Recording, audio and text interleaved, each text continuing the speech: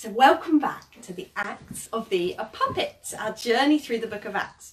This is a story, of course, of how after he returned to heaven, Jesus continued to act through his people, doing amazing things and spreading the love of God. So let's start our story for today and meet our storyteller, Luke. Hello, Luke. Good morning. How's it going? I hear we're up to chapter 17. I was just checking with everybody at home that they've read chapter 17 already, and they all told me that they have, so that's good. Are you running out of stories to tell me? No. You've got so many more. Amazing. What's that? Oh, Paul's keeping you busy with all his adventures. And what was that, sorry? You're going to be joining him on some of them soon. Wow, we'll look forward to that next time. Well, let's meet Paul again. And this week we're also going to meet the Bereans. Yes, and we're going to meet the philosophers of Greece. Brilliant, because Paul's going to be debating with them today. And of course, you're going to need to look out for this week's animal puppet. Who is it today? Oh, yes, look. So whenever you see that camel appear, you can shout, cheer, wave, or make some sort of camel noise. What noise do camels make? I don't know. Perhaps you can tell us. Did you hear that? That was a loud spitting sound. I don't think we'll encourage that at home. Okay, let's start our story for today, shall we? So you remember Paul. Paul was on a journey across the Mediterranean to Greece, and we saw the adventures that he and Silas had in Philippi. Do you remember when they were imprisoned? But there was an earthquake and the jailer became a believer in Jesus. That was a brilliant one last week. Now Paul and Silas have arrived in Thessalonica, and so Paul went to the Jewish synagogue to discuss with the people there why he knew that Jesus was the Messiah. And when Paul explained how Jesus had suffered and risen from death, many of the people became believers in Jesus. But some of the leaders there became jealous. They didn't like the message that Paul was preaching and the fact that some of the members of the synagogue were turning to Jesus. So they started to stir up trouble against Paul. Well, Paul had to hide to escape being killed by the angry mob.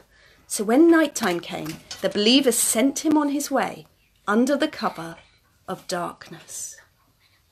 And Paul went on to another town. This one was called Berea. And he went into the synagogue. And there he met the Bereans. And he told them why Jesus was the Messiah that they'd been waiting for.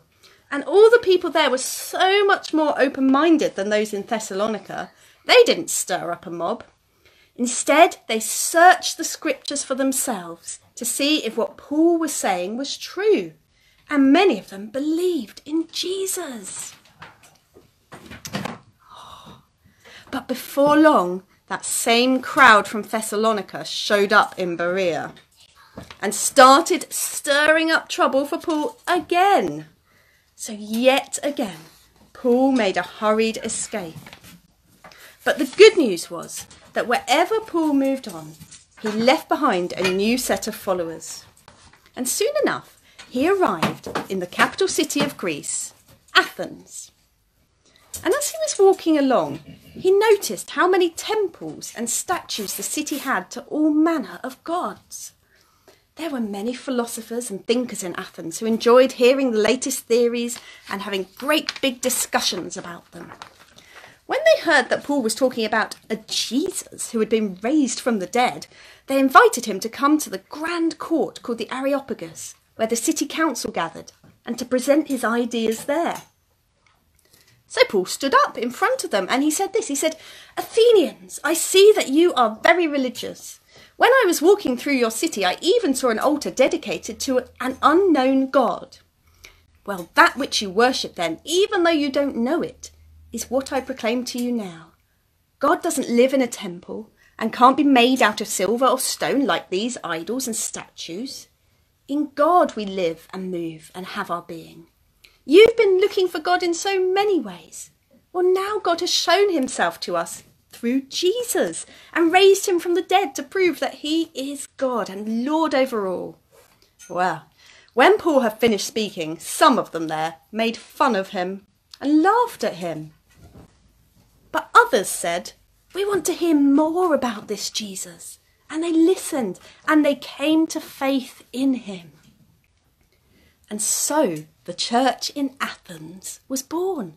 And everywhere Paul went, the people listened to him and heard his story. Some of them believed and some of them didn't.